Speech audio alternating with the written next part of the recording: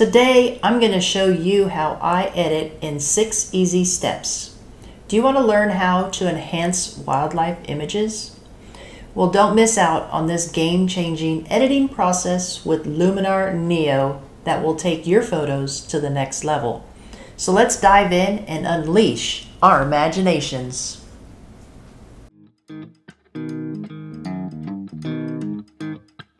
Hello and welcome back to another episode of Fstop Photography. So today we are talking Luminar Neo wildlife editing, and I'm going to show you how I edit a majority of my images in 5 easy steps.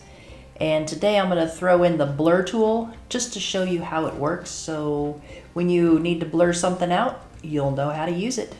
Alright, so let's go ahead and jump on over to Neo. Hey guys, don't forget to like, subscribe, and ring my bell so you'll get notified the next time I post a video. Alright, so let's jump into Neo and get started. Let's go in here and take this lion back to the original so we can edit him together.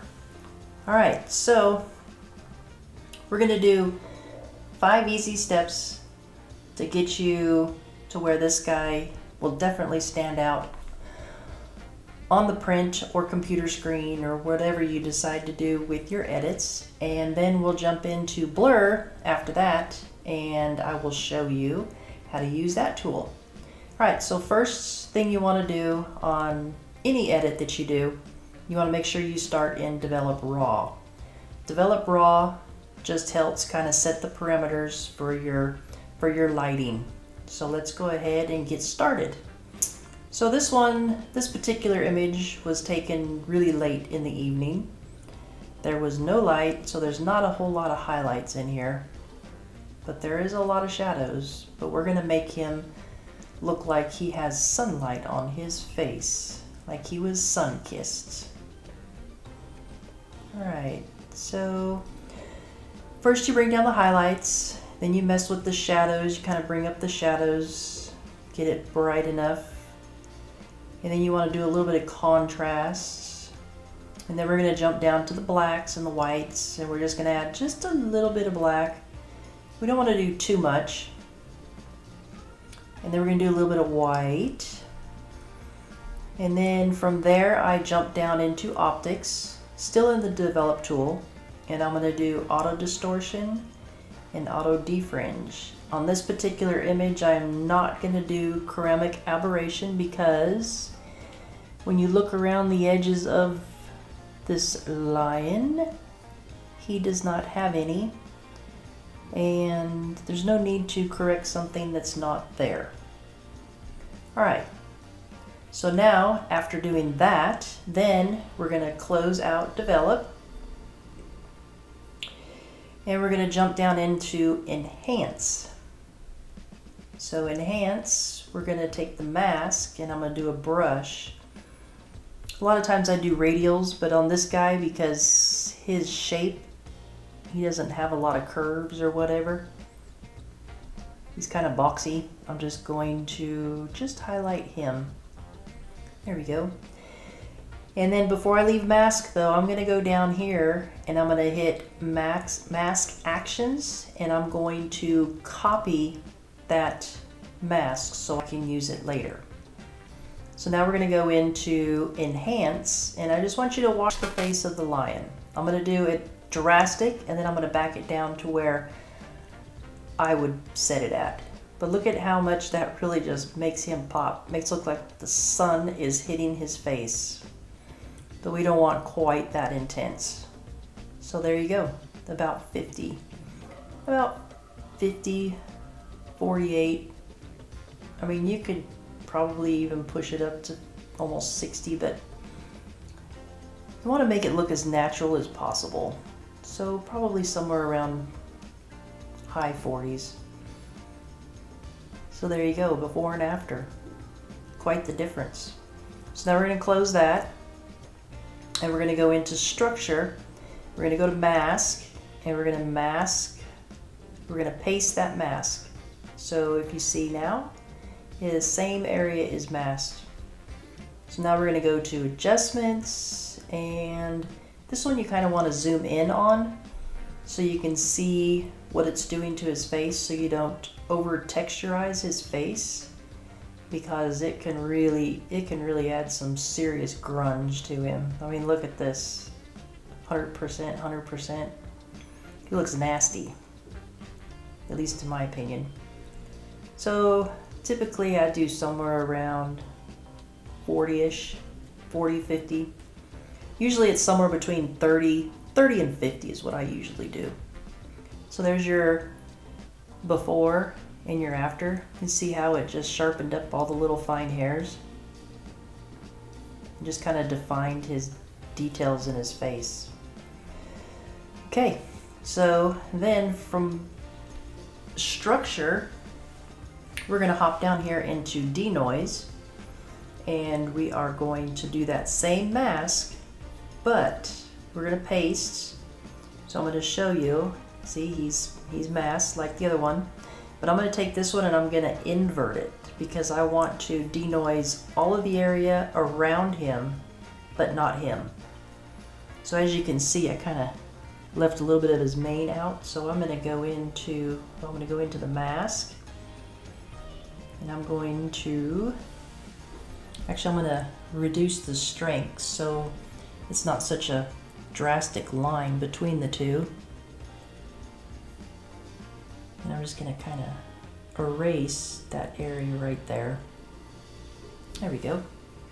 Now we're going to go into adjust and luminosity. I usually do somewhere around 50 to 60.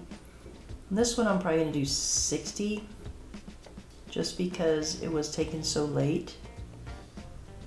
You don't want to do too much because then it ends up looking, I don't know, looks kind of pasty in the back, I guess is what you would call it. So you just take all of them and you can boost it way up, and you can see the before and the after.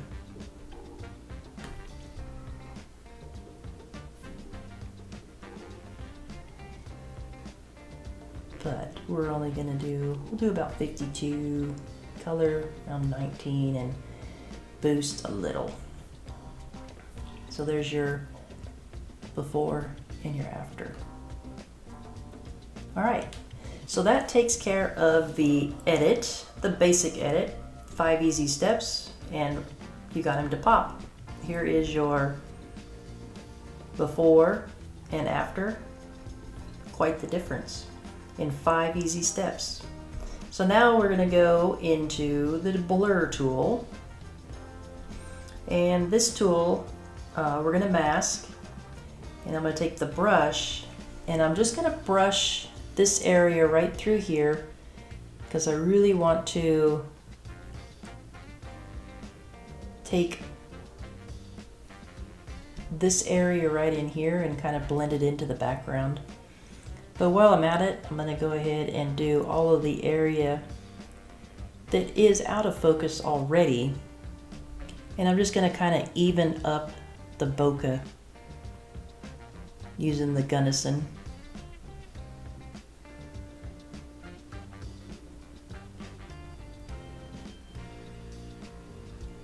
Alright, so I might have to go back and erase some of that, but we'll see how it turns out. So here's the blur tool I'm going to use, and I'm just going to get it just enough to where these twigs here are not so noticeable anymore. See that? Now I'm going to go back here and I'm going to do like I did with the other one, and I'm going to erase this area right here and right here where I kind of caught part of him. There we go. There we go. Before and after. All right, so here is our before and after. Now we got before and after. So just a quick reminder, I have a couple of workshops that I will be teaching. I have this one that I'll be doing with Jeff for PPA. It is their annual workshops. They do one in the spring and one in the fall, and we'll be doing this workshop down here in Corpus Christi. It'll be the spring bird photography on Padre Island. Go to my website for the link. I'll also put a link in there if you're not a PPA member where you can get a discount. PPA membership does come with lots of benefits. Or the one I most cherish is the insurance. On my photo gear, it comes with $15,000 in total coverage for your camera gear. And if you use the link below and you put me in there as your referral friend, Angie Birmingham, you will get a discount on your annual fee, and they give me a little kickback as well. You get 35 and I think I get 25. So it's a win-win for both. And then you get a discount on the workshop. And then I also have my other workshops that I put on. I have private workshops here in South Texas in the morning and in the evening hours.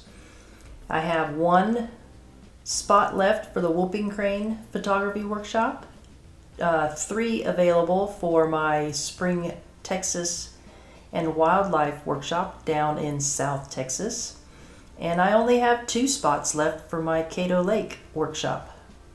So check out the website. There's also a link on the website right here where you, with this link, you get, and this code AB15, you get 15% off your purchases at Luminar. And all my workshops are sponsored by ProPrints, so check it out. So when you're in here editing, don't forget that you can go back and you can reuse this develop mod or develop tool. You can go in here and you can do a couple masks. We're going to do a lineal. Just kind of bring it down like so. And then I'm going to bring another mask down kind of like that. And I'm going to grab me another one.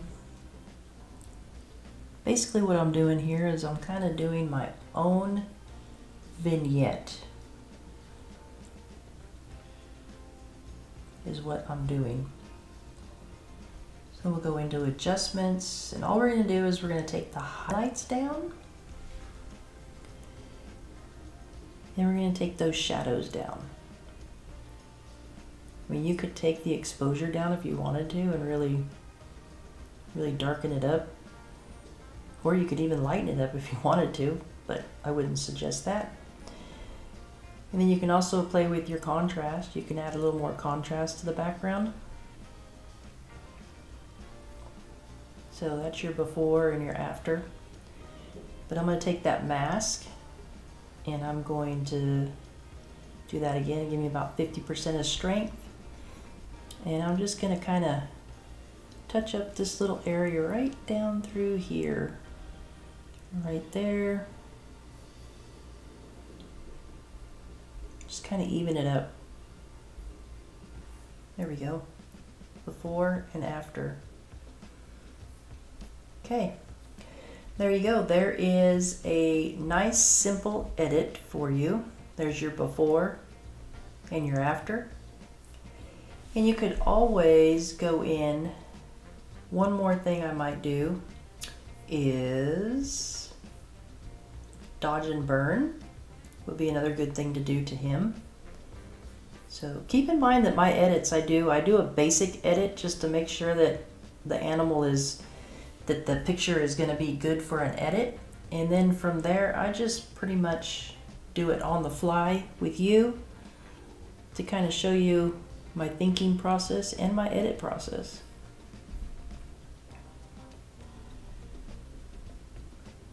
So there we go. There's dodge and burn on his eyes. See how easy that was? And then you could go down to, I don't know, we could go back into color and not do any kind of mask and just kind of bring up the vibrance a little. Vibrance only brings up the colors that are a little muted. Saturation will bring up everything. And Vibrance also ignores skin tones. Let's see, and then we could go back into develop again, see how my sliders have reset again. And I might just take the highlights down just a little bit because his face is a little bright in my opinion. There we go. I think that right there is a good edit. And then you hit F on your keyboard and it takes you into full screen. What do you think? How was that edit? Alright, well, thanks for tuning in once again for another video. I hope this video helps you in your future edits with Luminar Neo. Don't forget your 15% discount and all my workshops. Come and shoot with me. I want to meet you. Comment in the links below, or not in the links below. Comment below if you liked it or if you have a special request for a video. Let me know. I'm always open to special requests. Have a great day. Bye-bye.